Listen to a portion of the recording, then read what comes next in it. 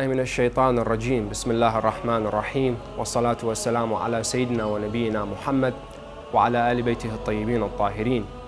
I start in the name of Allah, the All-Merciful, the Ever-Merciful, and the everlasting curse on the Satan and his followers.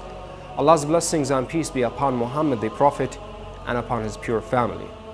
Our respected viewers, allow me as usual to start with one of the sayings of the Master of Martyrs, Imam Hussein, when he says, "One who pursues a goal through sinful ways will ironically distance himself from that goal and will eventually be approaching what he was afraid of."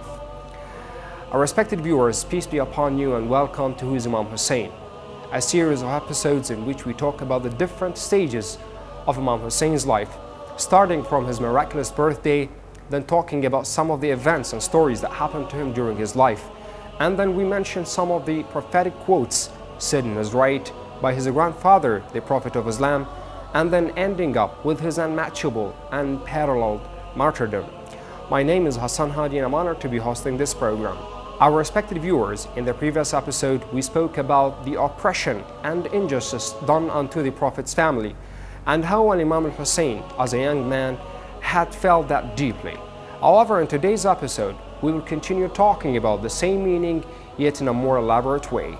Immediately after the martyrdom of the Prophet Muhammad, Allah's blessing and peace be upon him, Imam Hussein suffered the oppression of his family when their house was attacked to force his father pledge allegiance to the first tyrant, Muawiyah, Allah's curses be upon him.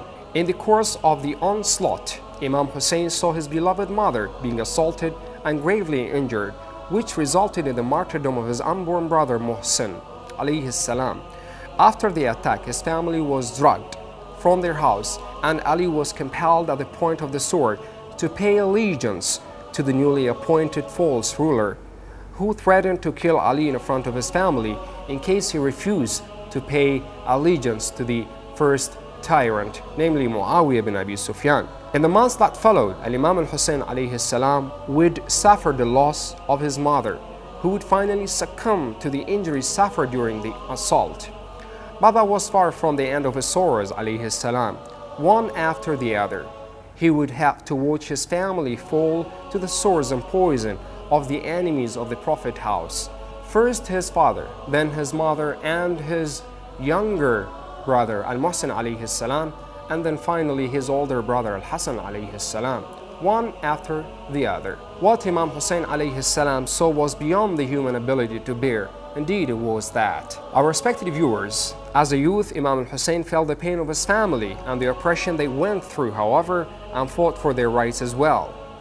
As-Suyuti, may Allah be pleased with him, reports that once, when the second tyrant ascended the Prophet's pulpit to give a sermon, Imam Hussein stood up and shouted, "Get down from my father's pulpit," thus shaming Yazid before the public.